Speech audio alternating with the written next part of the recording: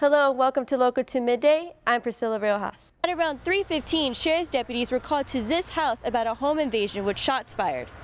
This empty space is where a beautiful lit Christmas tree would be if a Grinch hadn't stolen it.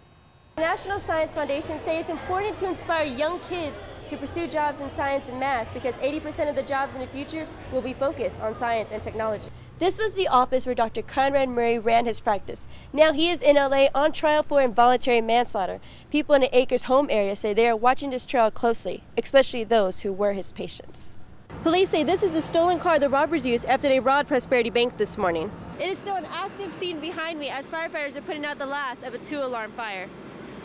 The baskets are donated by troops throughout the council and come complete with baby essentials, handmade cards, and even future Girl Scout gear. This says Eastern Conference champions, but hopefully after tonight it says MLS champions.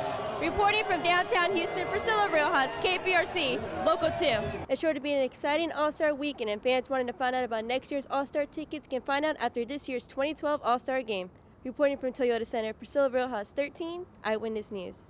A Bay City mother is recovering after her husband went on a deadly rampage, killing all 4 of their children, shooting her, and then turning a gun on himself. No word yet on any more scheduled flights, but this is for sure the first of many flights between Houston and Cuba. Reporting from the newsroom, Priscilla Riojas, 13, Eyewitness News. Now, the latest on Texas A&M's search for a new head football coach. One candidate remains U of H head coach Kevin Sumlin. All right, well, that's all we have for Local 2 Midday. Thanks for joining us. I'm Priscilla Riojas. And remember, we break news on click2houston.com.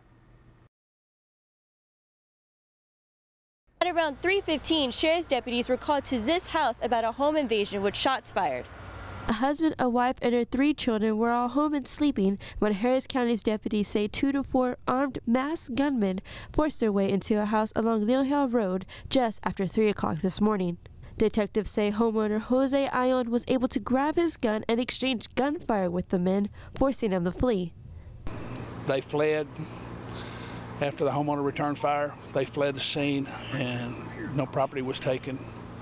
I don't know if they were injured. We have been having some home invasions that we believe is the same crew.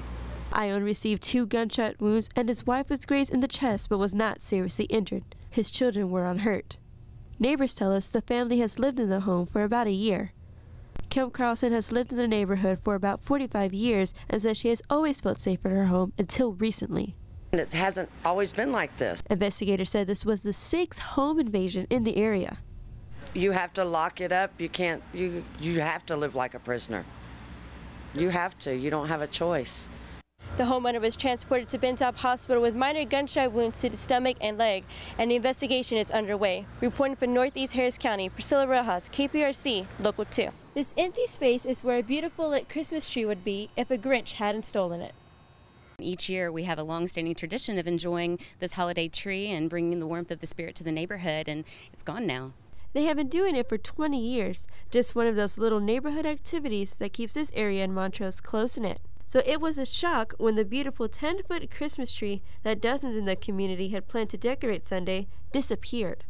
To the Grinch that took our tree, we'd like it back. If somebody needed a tree that bad, they could have come to us and we would have helped them out with that. No leads on who this Christmas tree bandit is, but the community did get some good news. The popular Greek restaurant Nico Nikos is planning to donate another tree to eventually light up Lamar Park once again. The residents say the tree decorating must go on and had some choice words for the thief that stole their Christmas tree. For those potential thieves and Grinches out there, watch out. We are not going to take it.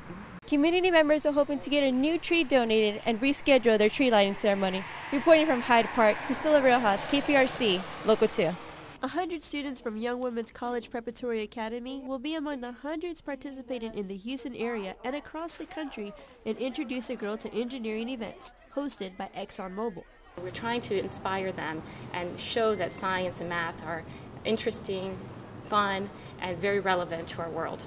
The event is focused on inspiring middle school girls to pursue careers in STEM, science, technology, engineering, and math, by allowing them to work side by side with women engineers for a day and participate in activities like building Twizzler organs and marshmallow catapults that teach about engineering design and biomedical engineering. U of H professor Veronique Tran says this is a great place to see what engineers really do. And what we're trying to do is break down those stereotypes and really open their minds as to, all the various types of engineers, as well as to let them know that majoring in engineering in college provides a great foundation for all types of career paths. The National Science Foundation say it's important to inspire young kids to pursue jobs in science and math because 80% of the jobs in the future will be focused on science and technology. For some students, the event has opened their eyes to a career in engineering, and for others has only increased their passion for the field. I liked how we're making things with the ordinary stuff that you have, and then how it can just make your imagination go farther than you expect it to be. Women hold only 14% of engineering jobs, and event organizers hope to encourage students to pursue STEM-related careers and reduce the shortage of women in science and engineering careers. Priscilla Riojas, 13 Eyewitness News. The NBA announced today Houston will once again play host to the NBA All-Star Game in 2013. The 62nd All-Star Game will be played at Toyota Center on February 17th. The NBA commissioner says Houston is a spectacular sports city and is thrilled to bring the game back to Houston. NBA All-Star 2013 will be like so many of our other All-Star games, a major event that makes Houston the basketball capital of the world. Mayor Anise Parker says Houston will show NBA fans from around the world just what Houston has to offer and give fans an unforgettable time. This is another great opportunity to showcase the city of Houston. We know how to do sporting events. We do them over and over again, and they're coming back, and we're now becoming part of the regular rotation of these major sporting events from the major leagues. Rockets legends are also glad the All-Star Game is back in Clutch City. And to have all of those wonderful, name icon athletes right here in your city, well, we'll all be in heaven on that weekend. All-Star Weekend will kick off Friday, February 15th with the league's top rookies in the NBA's Rising Stars Challenge and the All-Inclusive Skill Showcase on Saturday. Fan favorite NBA All-Star Jam Session will be held at the George R. Brown, and the NBA will continue its commitment to giving back with several NBA Cares events throughout the weekend. It's sure to be an exciting All-Star Weekend, and fans wanting to find out about next year's All-Star tickets can find out after this year's 2012 All-Star Game. Reporting from Toyota Center, Priscilla Riojas, 13 Eyewitness News.